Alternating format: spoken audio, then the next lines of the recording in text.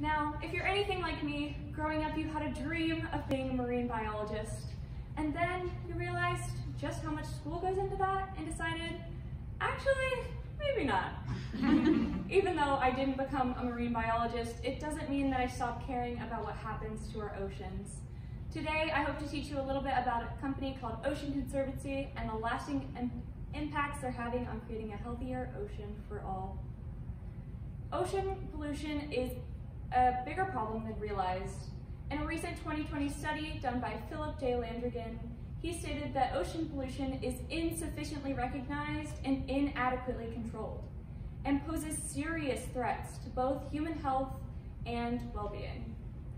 Today, I'm going to teach you a little bit about this company by learning who Ocean Conservancy is, the current problems they are working to fix, and the programs they have in place to do so.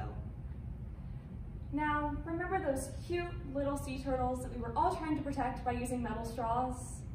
Gone, forever.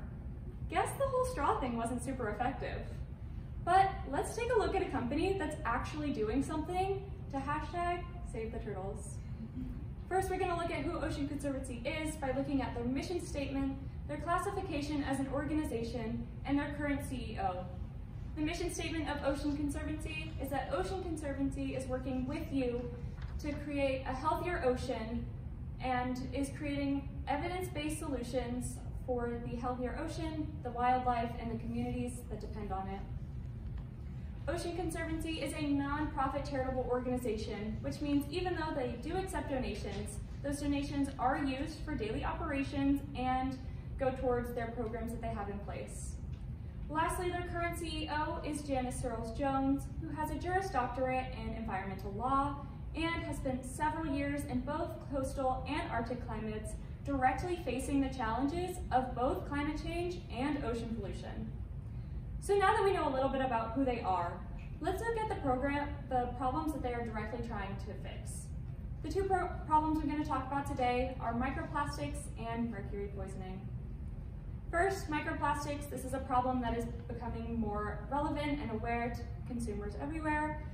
In a 2015 study led by Chelsea Rockman, an assistant professor at the University of Toronto, she stated that in 28% of the 76 fish from Indonesia, there were microplastics in their system, and that in 25% of the 64 from California also had microplastics in their system. Now, if you would take an average class size at Belmont, say everybody went home and had a piece of fish for dinner, 7 of those students would be consuming microplastics by just taking a few bites. Kind of concerning. The other problem that we're going to look at is mercury poisoning. And this is becoming a problem because of the rising climate and the rising temperature of the oceans. It's causing a higher level of CO2 and creating a higher level of mercury in these fish, which gets into our systems when we eat it or consume it in any other way. It has a direct effect on infants. If this is introduced to them while they're in utero, they have a higher chance of developing brain damage, they have a lower IQ, and can even have a higher chance of developing learning disorders. But this is not only important for those infants, it's also important for us. According to the World Health Organization, mercury is toxic to both our central and peripheral nervous systems. It's also toxic to our major organ systems and can even be fatal.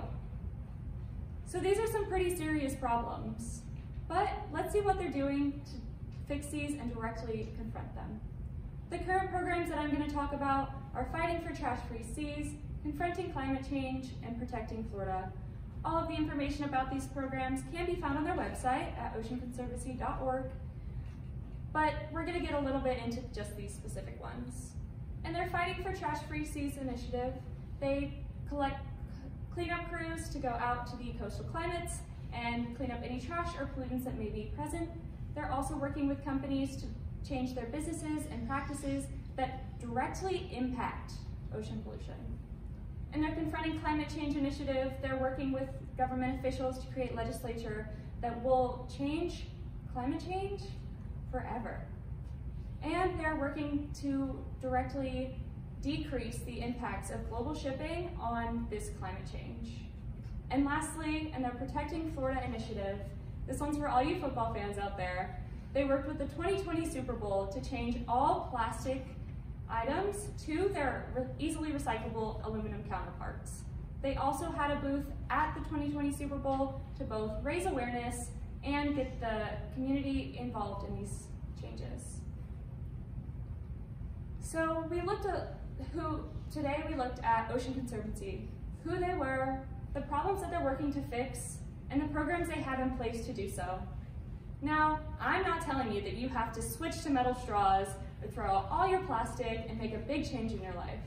But I want you to know that there's a company out there that is making a change in your life and creating a healthier ocean for not only you, but those cute little sea turtles that we were all trying to protect.